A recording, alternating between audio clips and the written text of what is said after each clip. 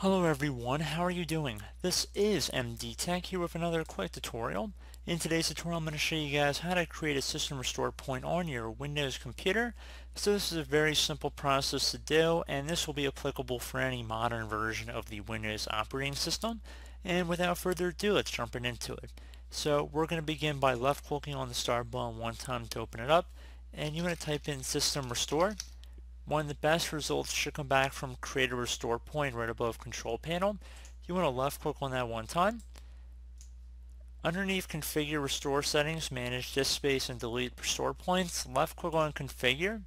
So if it's currently set to disable system protection, you want to select turn on system protection here, and then left click on apply and OK. Once you've done that, now in order to create a restore point, left click on the create button right here. At this point you want to name it whatever you want. I'm going to just personally say before update, and then you want to put today's date. Again, it's really whatever you guys want to do. So I'm going to left click on create here. We'll begin creating the restore points, so just please be patient.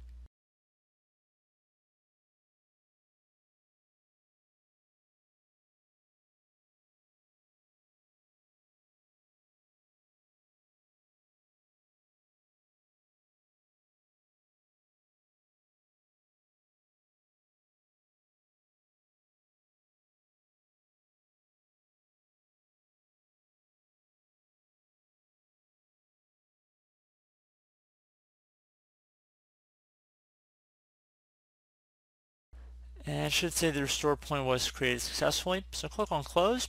Now if you ever wanted to go back to that restore point, just left click on the system restore button right here.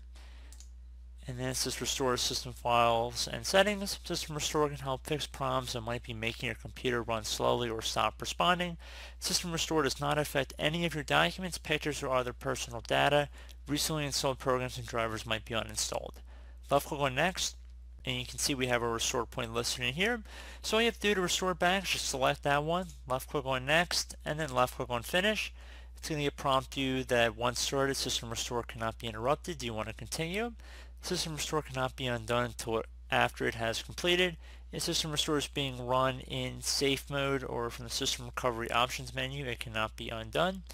Left click on yes. It's going to begin to restore a computer. Your computer will restart.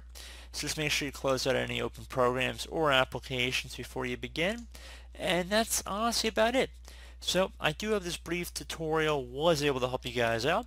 And as always, thank you for watching, and I do look forward to catching you all in the next tutorial. Goodbye.